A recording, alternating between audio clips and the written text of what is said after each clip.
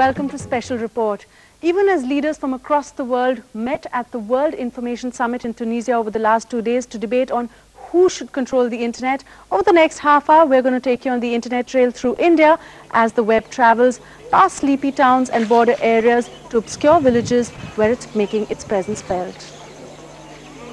Teherka in Madhya Pradesh is a village that throws up only one result on Google. Located about 60 kilometers from touristy Ocha, the road is full of potholes, and for miles one could see nothing but open fields. This is rural India at its most basic. And yet in a narrow lane in this village, the internet is making its presence felt.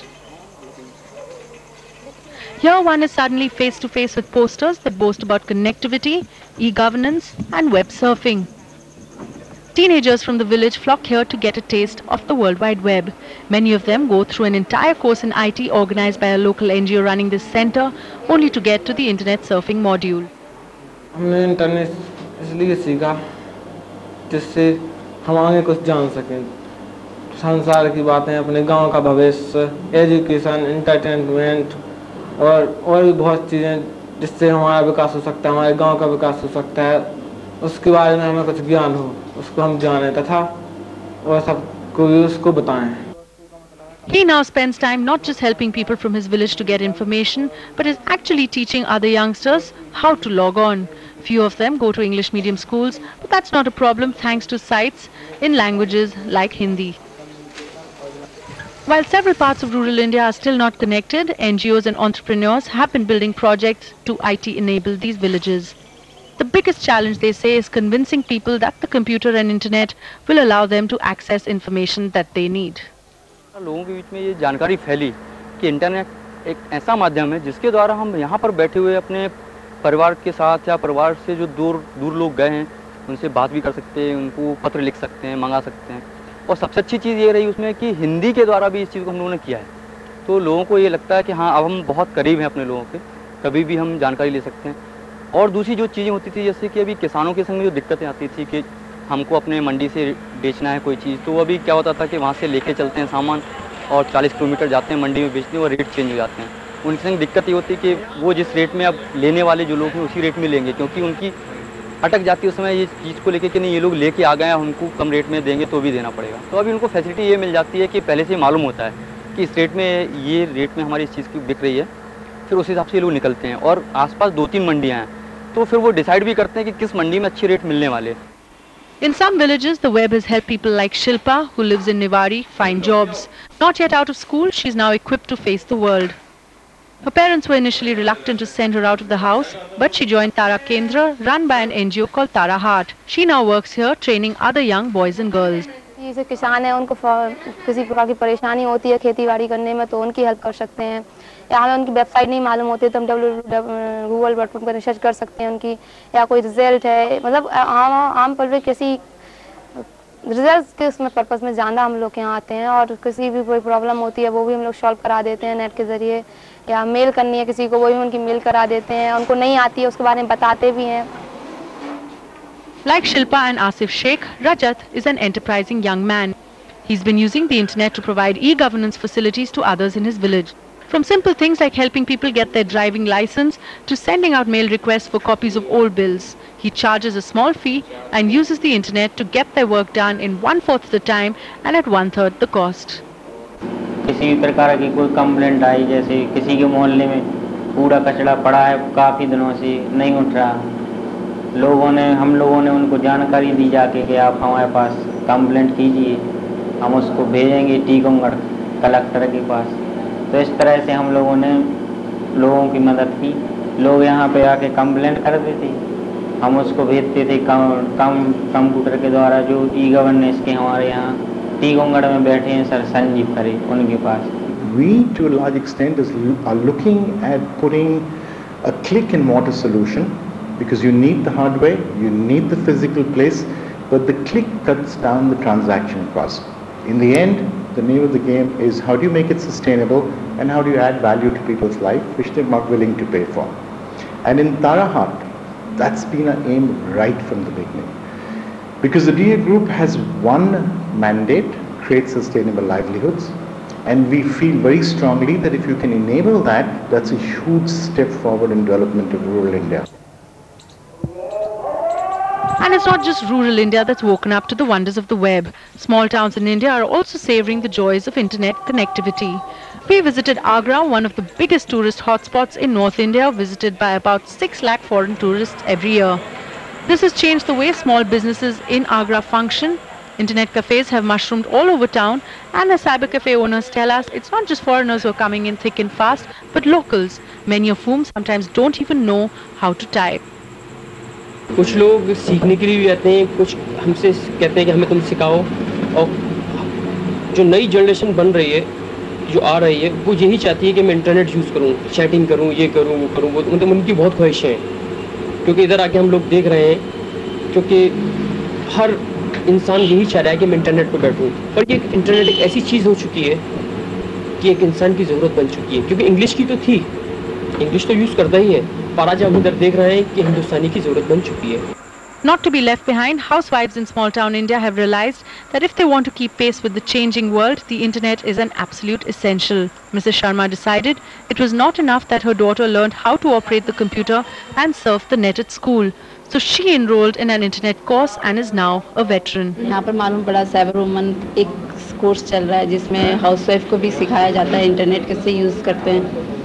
तो मन में आ गया कि हमें भी सीखना ज़रूरी है. इस समय बदल रहा है, उसके साथ कदम मिला के चलना है यदि तो ज़रूरी है. आज का समय बहुत ही चेंज हो रहा है, बहुत ही जल्दी चेंज हो रहा है, और इंटरनेट को सीखने से, इंटरनेट के बारे में जानकर कुछ हमें कुछ फ़ायदा ही है कि घर पे बैठ के ही दुनिया में क्या चल रहा है इसके बारे में हमें जानकारी मिल रही है. Moving out of the town, the internet is making its presence felt in cities where it's beginning to change relationships as well.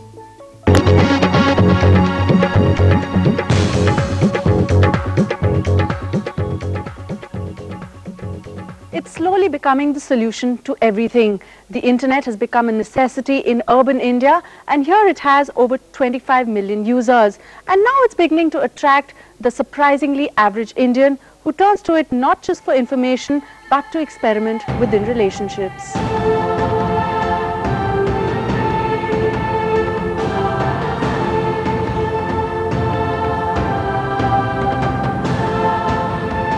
The World Wide Web, to use a cliche, has become larger than life. In times where every relationship is being tested, the web opens new doors, teasing and taunting. It redefines fidelity and paves the way for virtual infidelity. On the internet, you could switch between Jekyll and Hyde with ease, give schizophrenia a new twist, and yet remain incognito. And an alarming number of people seem to thrive on this. For these people, the internet becomes the best and safest medium to invest in. But how do romantic liaisons function on the internet, and do they have happy endings? The trend of liaising on the internet has had a fallout. According to psychiatrists, repeated access to a virtual world has the power to dull reality and often leads to relationships that are skewed. We will find in the next 10-20 years personality changes like introversion, like going into their own shell and cocoon, living life in aloofness, which is not going to be so much likable in the public context. And if the cyber culture is going to sweep us as growing personalities, it is definitely going to affect the younger generation. Rishi is a 29-year-old banker from Mumbai. He's been living with his partner for the last 3 years. Fascinated by the internet, he began spending many hours a day tracking like-minded people. He and his partner say the internet allowed them to meet other open-minded couples who were looking for what is described on internet sites as activity partners. I think a lot of people do try and get to know the individual or the people. Actually, in this case, since we're talking about more than one person being involved, you do get to know these people, you do get to interact with them before. I personally do that. I never, say, oh well, let's just get it on with. The net has also played a role in the way alliances are formed. Shaadi.com, one of India's most popular and lucrative online matrimonial solutions, was launched in 1997. It has since succeeded in bringing lakhs of lonely hearts together. It's a global platform for eligible brides and grooms to come to one place and find each other. It is a very easy, sit at your own place and just locate people, interact with people before you get to meet them, and based on those interactions you choose whether you want to meet those people or no. In the process, overcome all the awkwardness associated with matrimonial meetings which happen otherwise. Meet Mrs. Sharma. She's your average mother. Worried about her son's future, she created a profile for him on Shaadi.com and started zeroing in on prospective brides. Between her son and herself, they found Ruchika Talwar online. Gaurav and Ruchika started exchanging emails, and a few weeks later, they met. Love happened along the way and the two are now engaged. They are one of the success stories attributed to Shaadi.com. Very small families हो गई हैं, तो उसकी वजह से ये best way है computer का. तो मैंने Shaadi.com का मुझे पता चला, तो मैंने उसमें मैं काफ़ी 3-4 महीने से देखती रहती थी.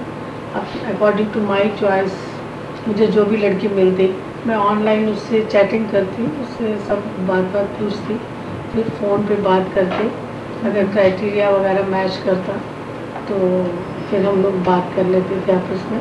On behalf of the parent side, they will be searching for a girl for us and giving to the in relations or other than relations. We have to see them, and then the things get moving. Now here the choices are. So I am on a net. I know what I have to do. I know what sort of girl I am looking for. So which is very important when I am deciding my own future. Sites like these are raking in the money, giving relationships a new platform to emerge. Psychologists say that people who are low on confidence and don't necessarily have the courage for one-on-one interaction with members of the opposite sex often find themselves through the internet. And it's not just marriage. While dating may be a concept that doesn't have its roots in India, more and more people are finding dates online, especially in the 25 to 30-year age group. Dating is something which was happening earlier also. Whether we accept it socially or not, it was there. Since we have the influence of the Western culture, and our disposable income is also, increasing in terms, and we want to expand our networks in terms of friendship is something which we choose. It doesn't come from our family or relatives. And one can't talk about the internet without taking a peek into the fascinating world of pornography. Till 10 years ago, pornography was all about furtive glances over your shoulder, a locked room, a dirty magazine, and a trip into fantasy land. Today, with pornography available at the click of a mouse, magazines have become redundant, and downloading porn from the internet onto mobile phones, the latest big thing. People prefer the online porn is because first of all it's free of charge, whereas at the same time you have to spend a lot of money on magazines. And that's the other thing, is that there's a lot of variety in the models. And if we consider the streaming videos thing, the streaming video also comes for a charge. And nowadays most of the people prefer the free stuff. That's why they go for the online porn. And yet not all relationships formed online are sleazy or sexual. For not-so-savvy netizens, blogging started off like a web journal, but today blogs have taken on a cult-like status. Want to discuss the latest Booker nominee or the Rolling Stones World Tour? Whether it's a failed romance or general angst, it's part of the global bind in Bloggerland. But this also creates problems since there's no censorship. Comments against the Delhi-based high-profile Indian Institute of Planning and Management cost Mumbai-based Gaurav Sabnis his job at IBM last month. Gaurav, who was a sales executive at IBM, was airing what he says are his personal opinions on his diary on the internet or his blog. The case does raise issues about privacy laws on the internet as well. Ridiculous threats were being made about laptops being burnt, and my company is a huge multinational, and even though in India people might understand what is going on, maybe in some other part of the world when they read that the laptops were burnt, it might have tough time explaining to people. So I thought that I'd spare my company as well as protect my freedom of speech. So I resigned. These websites are of course not without problems. Very often the people who log on want nothing more than easy access to pornography, since this medium is so devoid of censorship. Yet where does the buck stop, and how does one tell the genuine from the fake? Time for a break. After the break, we're going to look at relationships of a different kind, business online.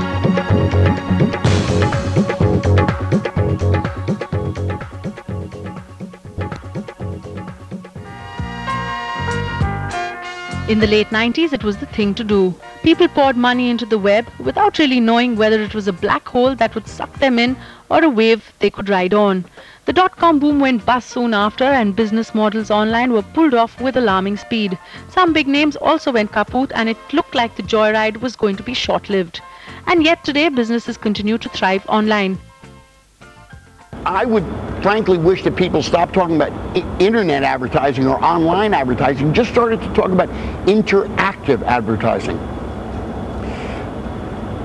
When you are a brand in the marketplace fighting for attention, attention is the single hardest, most difficult, most expensive thing to exact out of the consumer. They are increasingly chintzy with their time. Well, if I was a brand, what I really want is interaction. Today you have media agencies for whom the bread and butter is online advertising. The interesting thing about advertising online is that the ads are getting glitzier and more innovative each day. Rather than to rely on pop-ups that annoy customers, these ads can be viewed whenever you want and as many times as you choose to. There has been a perceptible shift in the way people advertise. And even though 5 years ago the amount being spent on online advertising was only 3 to 5 crores, today the figure has grown by 40%. So why are big companies, even film companies, spending more money on online advertising? They say that this growth is attributed to the way people are spending their money in India. A market research by Jux Consult indicates that the biggest spenders are in the 25 to 35 age group, and 23% of these individuals log on between 2 and 5 times a day. Every 3 out of 4 of these net users owns a vehicle of some kind, and every second net user has a credit card. All these are indicators of their spending power. Because of this, advertising on the internet has become far slicker and definitely more interactive. It's new form of media which is consumer are sort of adopting. It's not only media but goes beyond media, which is pretty unique if you compare to like any other form of media, which goes all up to sort of starting creating awareness all up to say transaction. So it impact each level, creating awareness, consideration set, information dissemination, and people can close the transaction online also. And it's not just advertising online that's adding to revenues. Online job sites like Naukri.com and Monster.com are also extremely popular. On these websites you can get a resume created, you pay a nominal amount to register and then wait to get matched to a company that likes your profile. Varun Agarwal lives in Meerut and wanted a job in IT. The whole process of applying for jobs took a toll on him till the internet came to his rescue. With video conferencing facilities available through this, he could now apply to 5 jobs simultaneously and be interviewed by them using broadband. Video conferencing से हमें पैसे और समय की बचत तो होती ही है, लेकिन कॉन्फिडेंस लेवल जो हमारा दूसरे शहरों में जाके रिजेक्ट होने पर लो होता है वो नहीं होता. हम अपने शहर में रह के इस टेक्नोलॉजी का फ़ायदा उठा के हम बहुत कॉन्फिडेंटली इंटरव्यू देते हैं और इससे नेचुरली हमें बहुत फ़ायदा होता है. There are others who have maximized their use of the internet and used it to create assets. Pawan has a background in finance and has also done a course in IT. Investing in infrastructure was not something that he was keen on, and so he decided to pool his resources and began trading online. He trades on the stock market every day. तो हमने trading का काम में मैंने हाथ डाला, जिसके through उसमें मेरठ जैसे छोटे शहर में तो इंटरनेट की इतनी सुविधा नहीं थी, तो साइबर कैफ़ेज़ में जाना पड़ता था तो ट्रेडिंग करने के लिए उसमें बहुत कॉस्टली पड़ता था हमको. तो अब छोटे से शहर में अब क्या है कि अब ट्रेडिंग शुरू हो गया है यहाँ पर, जिसमें इंटरनेट की भी सुविधा है, ब्रॉडबैंड भी आ गया है, अब बहुत फास्ट होने लगा है, तो इसलिए मैंने इसको फुल टाइम कैरियर के रूप में चुन लिया. Experts feel that making money on the internet is not as tough as was initially thought. Secure business transactions take place online, and more people are actually purchasing goods and services. According to them, the biggest winners are travel products, books and music, furniture and other household items, art, electronic items, and miscellaneous. I shop for tickets, that is air tickets and all online, because you get some very good deals online. I like buying books and all online because there are some books which you might not find in the city, or which might have just released or something, which you can pick up from first and second or one of these bookstores. Amazon.com, these are the kind of places. Plus one likes to go and check out Bazi.com because you might get some good deals on cameras and stuff like that. I have not picked up anything extensively expensive. I've gone more for things that are There are, well, relatively cheap, like 4,000-5,000 bucks is the maximum I've ever spent online. But there are people who, it's a very good medium to at least do a lot of research. For example, if you want to buy a car and you want to do a comparative, it's a good medium. The world has indeed become smaller, and the internet continues to be the latest global bind as it impacts lives across the globe by creating enterprise and innovation. That's all we have time for on today's special report. Thanks for watching.